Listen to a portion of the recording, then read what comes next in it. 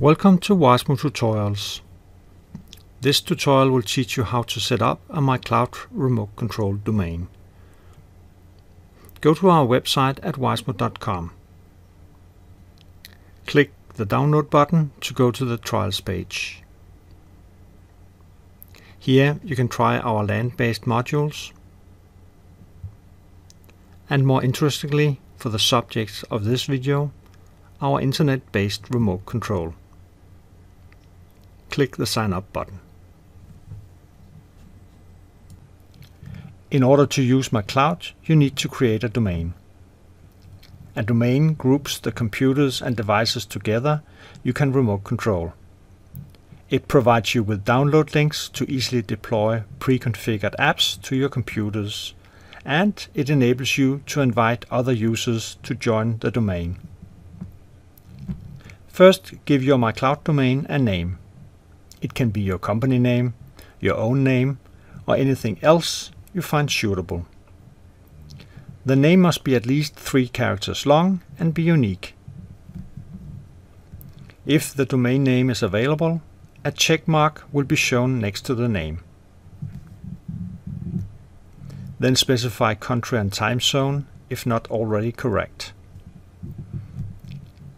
Enter the email address you want to use with your domain. You use your email address to log in and to receive important information about your domain. If you, for example, forget your password, your email address is used for recovery. Enter your name and a strong password. Verify your password. Then enter the characters in the CAPTCHA so we can see that you're not a computer. If you have difficulties reading it, click on it until you can. Check Email me with product updates and news if you like, and check that you accept our license agreement. Finally, click the Create New Domain button. Open your mails and find the verification mail from myCloud. If you do not see it, then check your spam folder. Click the Activate Domain link in the mail. You can also copy and paste the link manually to your browser. Go to Sign In and enter your username and password. When you log in for the first time, you will be sent to the deployment page because you need to install an app on the devices you want to remote control. This is covered by other tutorials that you can find on the instructions video page. When you signed up, you created not just a domain, but also a user account with administrator privileges. You can update your details in My Profile by clicking the account in the upper right corner, or expand Settings and click My Profile. In My Profile, you can edit your contact information by clicking the Edit button, or change your password by clicking the Change Password button. An important security feature here is that you can configure your account to use two-factor authentication. Two-factor authentication requires an app installed on your mobile device, for example Google Authenticator or Microsoft Authenticator. Two-factor authentication adds an extra layer of security to your account because it requires 2 independent pieces of information: your password that you know and your phone that you have. So even though someone might somehow get your password, they cannot log in because they don't have your phone, and if someone steals your phone and would be able to unlock it, they cannot log in because they don't know your password. Click Set up two-factor authentication to configure it. Copy the recovery code and save it in a safe place. You can use the recovery code to reset two-factor authentication if you should lose access to the Authenticator app. Then click I have my recovery code saved.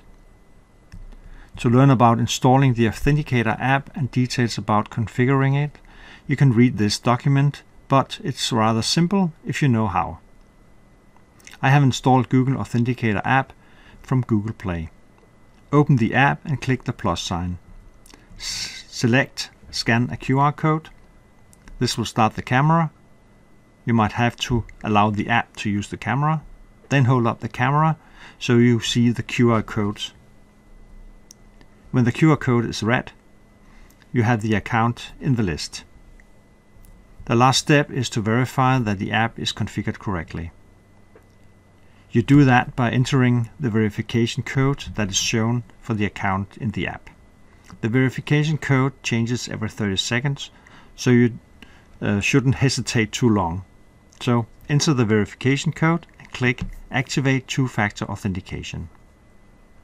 Now you have configured and enabled two-factor authentication for your account. Let's see how it works.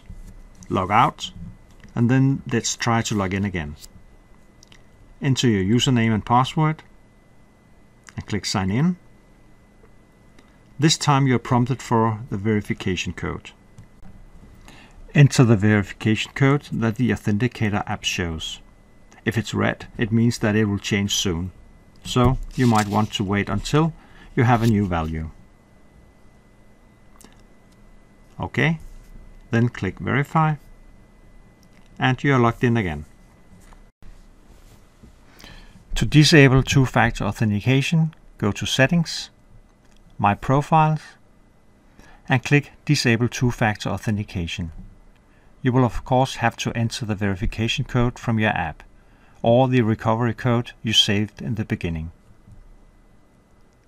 The last thing I want to show in this tutorial is where you can add additional user accounts for other people who should use myCloud, either to log into this web interface or to log into the myCloud from the apps they would use for remote control.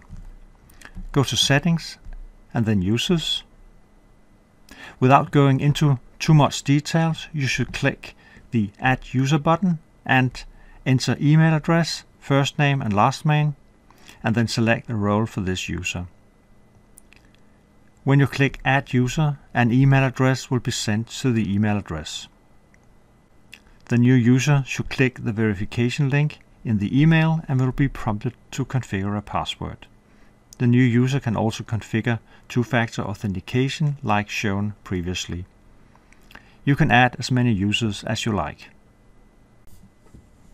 This concludes this tutorial. Please watch our other videos on the instruction videos page. Thank you for watching.